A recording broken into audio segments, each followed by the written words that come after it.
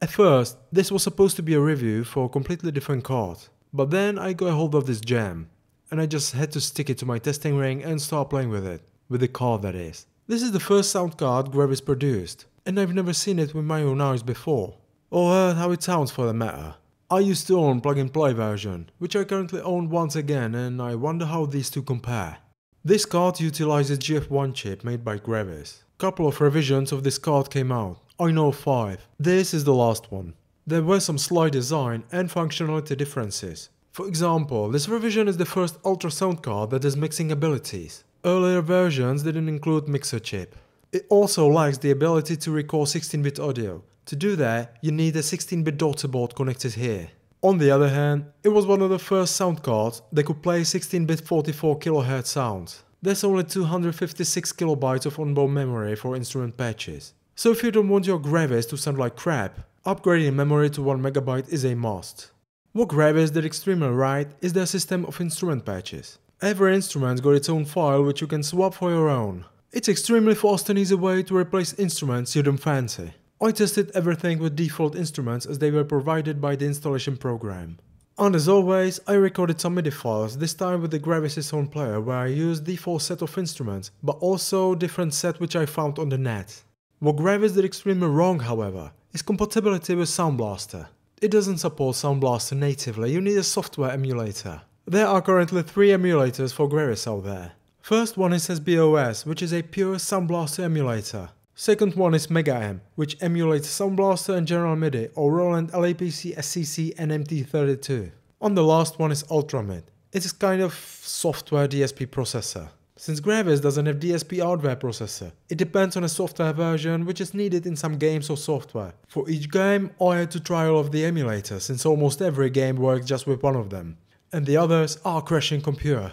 To be perfectly honest, it was hell to make this gem work. First, it was drivers. I've got just the card without any software or anything. So I had to search the net and I found about 485 million versions of drivers. I downloaded all of them and tried which one works the best. Also, I used the latest versions of all emulators.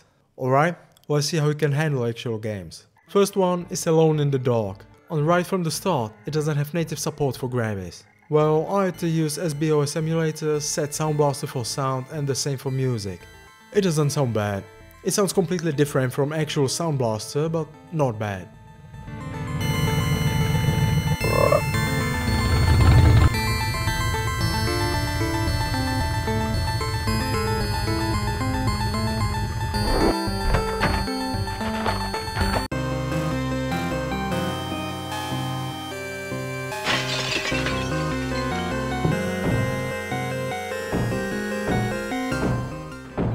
That's actually pretty good for such an old card. I recorded some music using MIDI files, some of them are sick.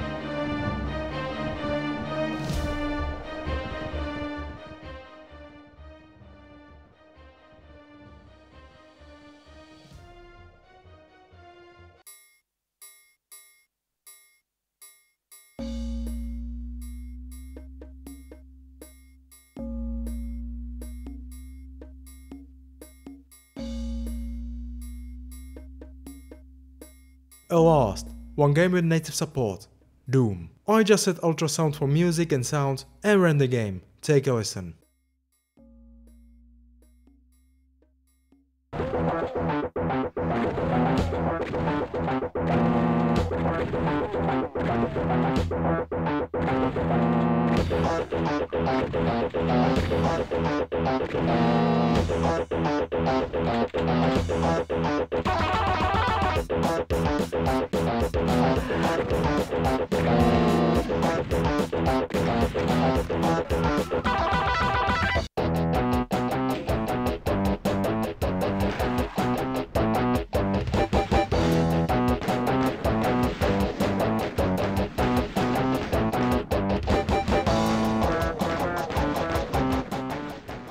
Same goes for Doom 2. I just set ultrasound in the setup and I'm ready to go. However, when I started the game, I heard this.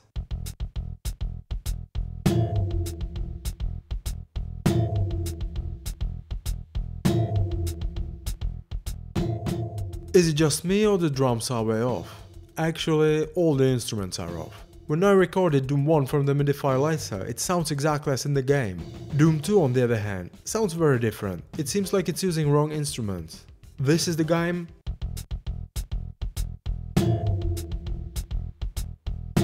And this is the MIDI file.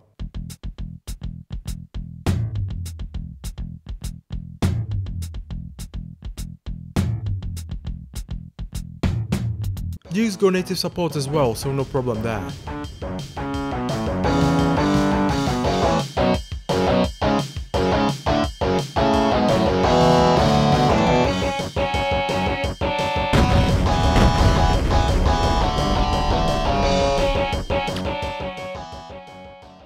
Another game, another problem. Even though Dungeon Master 2 supports Gravis natively, it simply doesn't work for music, only sound.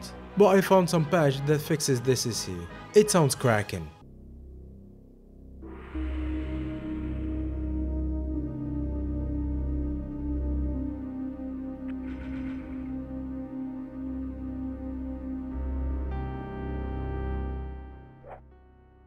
To get Gabriel and I working, you also need a patch. This patch is for multiple Sierra games.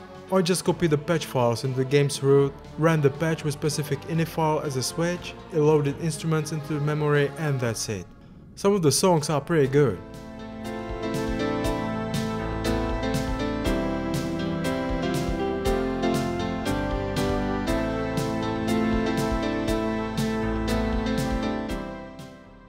Some are okay. Your messages. Yeah. You're lively. Did you have another nightmare last night? Sorta. And some are simply horrible.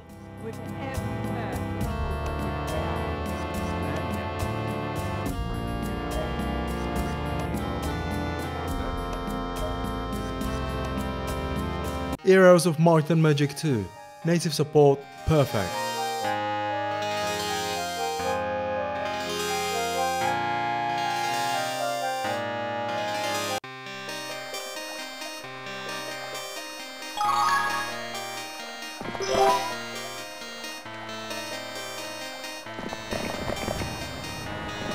Magic Harpy 2, same thing.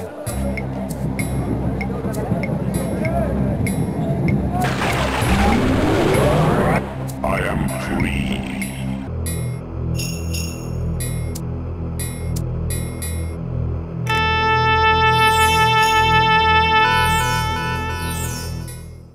Rise of the Triad, again, native support, sounds brilliant.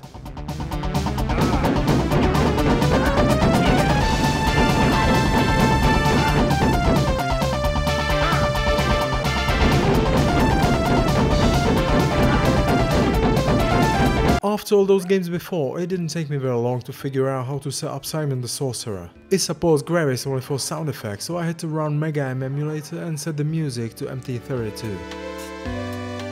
Okay, gobbos, this magic paper bring food. I thought I heard something. Aliziggy, Alizangy. Space Quest 1. There's a patch for some Sierra games that adds general MIDI support that includes Space Quest 1. However, the patch is not necessary if you wanna use Gravis. You need to run Mega M emulator with or without patch anyway, and choosing general MIDI over MT32 changes nothing in terms of instruments or music quality.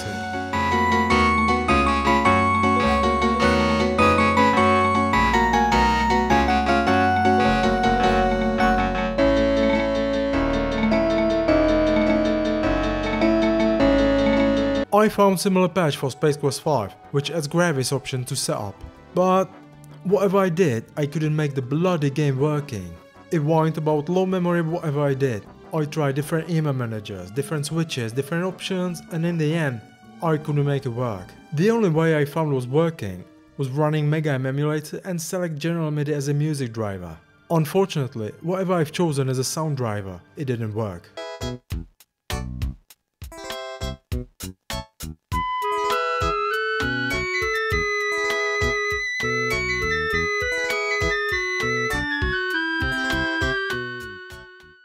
TFX is an interesting one. There are two versions, CD and diskette version. I tried both. It's got native support for Gravis, but the game was always crashing during startup until I applied patch number 3. Even though it supports Gravis natively, the support is only for sound.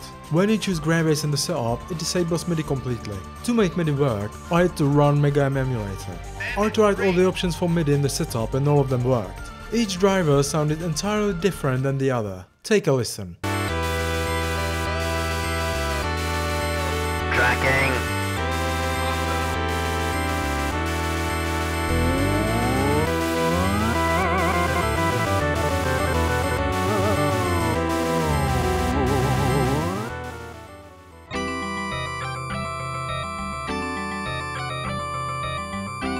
Tracking.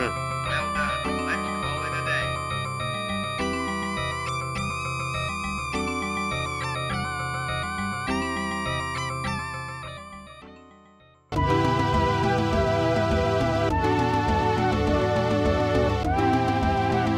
Tracking.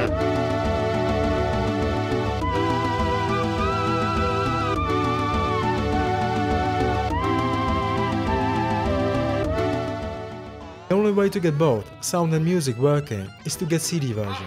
Set Gravis as a sound driver and CD for music.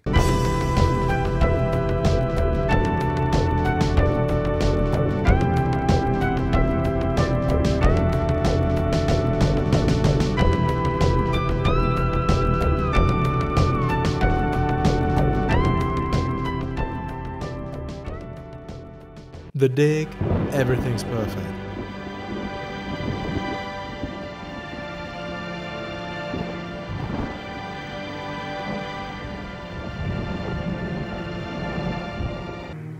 Howdy, Brink. Welcome to the place where geology and astronomy meet. A professor once told me, astronomers are geologists with clean hands and a squint. Same goes for Time Commander. Its music sounds brilliant.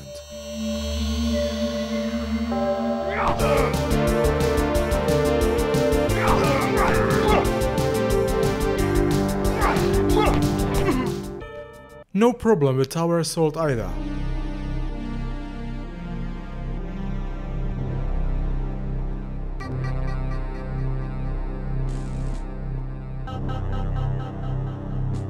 Ultima 8 uses the same patch as Bioforge, which means only MIDI and no sound.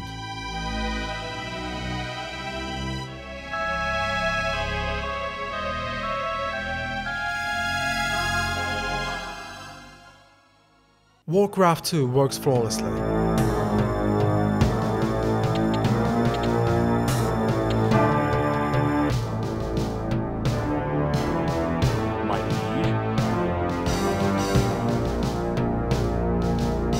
Which of you five would like to play my little game? I Have No Mouth and I Must Scream works cracking as well.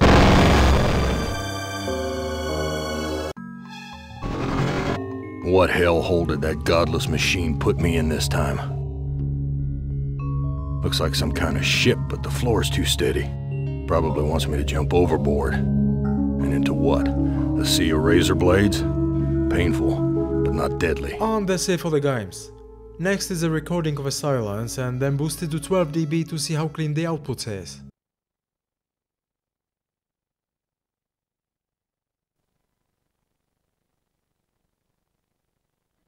That's actually pretty good for such an old card. On the conclusion, if you are a masochist, yeah, go for it. It's got really good wavetable, better than for example Sound Blaster 32. But the horror with getting games working can put somebody off. And as you heard, in some games it's a far cry from good. In the rest, on the other hand, it's just brilliant. Output is super clean, considering the age. For retro gaming, I'd get Gravis and some other card compatible with Sound Blaster. Gravis for games with native support and the other card for the rest. Its wavetable is really cracking, as you will hear at the end of this video. I'll include download links for all the drivers I used, all possible patches I found for all the games, and of course all recorded music. Catch you next time and enjoy the music.